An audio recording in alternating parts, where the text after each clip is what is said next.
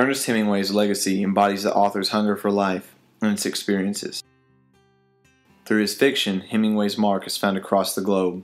His impact is felt in a wealth of places from the Sahara Desert to the Gulf Stream, and although these places undoubtedly influenced Ernest Hemingway, modern-day Key West is a product of the author's presence. 50 years after his death, Hemingway's image can still be found in the city's celebration of the author. In 1927, Ernest Hemingway and his second wife, Pauline Pfeiffer, left Paris to return to the United States. The Hemingways set their sights on Key West, Florida, on the recommendation of John Dos Passos, a contemporary and close friend of Ernest Hemingway. For the next 3 years, Ernest and Pauline traveled between Key West and Piggott, Arkansas, the home of Pauline's parents, Paul and Mary Pfeiffer. Ernest and Pauline maintained a close relationship with the Pfeiffers. In his in-laws, Hemingway found the familial encouragement and financial backing that his own family had failed to provide. Paul and Mary supported Ernest's work. They even converted their barn into a writing studio for Ernest to use during his visits to the farm. Today, the Pfeiffer estate is maintained by Arkansas State University. The property offers hourly tours of the Pfeiffer home and the grounds. This bedroom inside the Pfeiffer home is the setting of Hemingway's short story, A Day's Wait. The story is only one of many instances in which Hemingway used experiences in his own life as a model for his fiction. The pull of the Gulf Stream proved too strong for Ernest Hemingway, and in 1931 he and Pauline purchased a home at 907 Whitehead Street with the help of Pauline's uncle, Gus Pfeiffer. Key West offered an opportunity for anonymity and isolation, and Hemingway was able to devote more time to his work. In a 1928 letter to his publisher, Maxwell Perkins, Hemingway asked that Maxwell forward several of his books to Key West. "Nobody believes me when I say I'm a writer." During his stay in the Florida Keys, Hemingway wrote or worked on several projects, including The Short Happy Life of Francis Macomber, Death in the Afternoon, For Whom the Bell Tolls, and The Snows of Kilimanjaro. His experiences and the people he met in Key West also influenced To Have and Have Not, a 1937 novel about a Gulf Stream fishing boat captain during the Great Depression. True to form, Ernest and Pauline quickly made friends in Key West, and Charles Thompson, the owner of a local hardware store, introduced Hemingway to big game sport fishing. Both Charles Thompson and sport fishing would make a deep impression on Ernest Hemingway, as evidenced by later works, such as The Old Man and the Sea and To Have and Have Not. Today, the Key West community serves as an outlet for many local and regional artists, including both media art and performance art.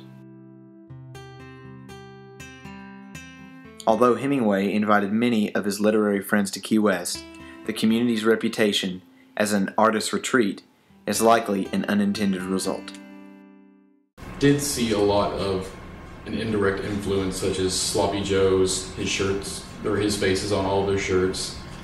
But yeah, indirectly he did have a lot to do with sending people that way. In 1934, Julius Stone Jr. was appointed to help revitalize the island, and by 1935, Key West tourist population had increased dramatically.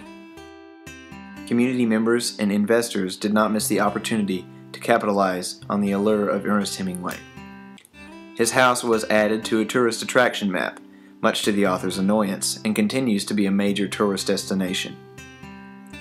In a 1936 letter to Perkins, Hemingway complained of the influx of visitors.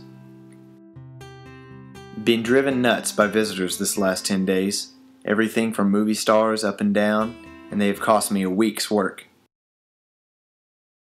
His house is, I mean, as everybody in the class saw, is a huge tourist attraction. People who didn't exactly know who Hemingway was knew that when you go to Key West, you go to the Hemingway house. So I think either through tourist agencies or just word of mouth, people do realize that part of Key West is Hemingway, and that's part of the experience.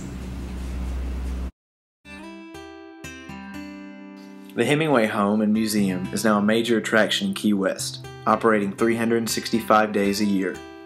Visitors can take a brief step into the home of Ernest and Pauline, visit the outdoor studio, tour the outside gardens, and catch a glimpse of the infamous six-toed cats who live on the property.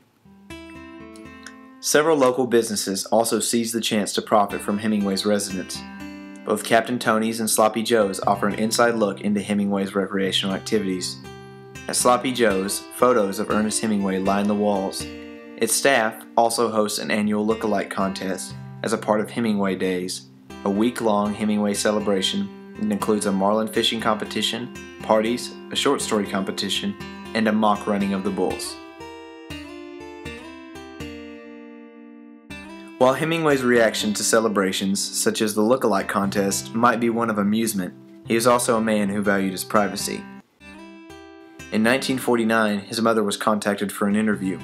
Hemingway responded to the request by telling her he would withdraw all financial support from her if she gave an interview. I don't think he would appreciate or tolerate it if he was around, and to really be a lover of Hemingway is to maybe own his works instead of his picture. After his divorce from Pauline in 1940, Hemingway left Key West for Cuba, allowing Pauline to keep their house. He and Mary, his fourth wife, returned frequently after Pauline's death, but Hemingway complained to a friend in 1955 that the house depressed him. He would visit the house for the last time in 1960. Ernest Hemingway's experience in the southern United States had a great effect on the author. As thousands of visitors flock to the oceanside town each year, the author's lingering presence is felt through the sights and sounds of Key West.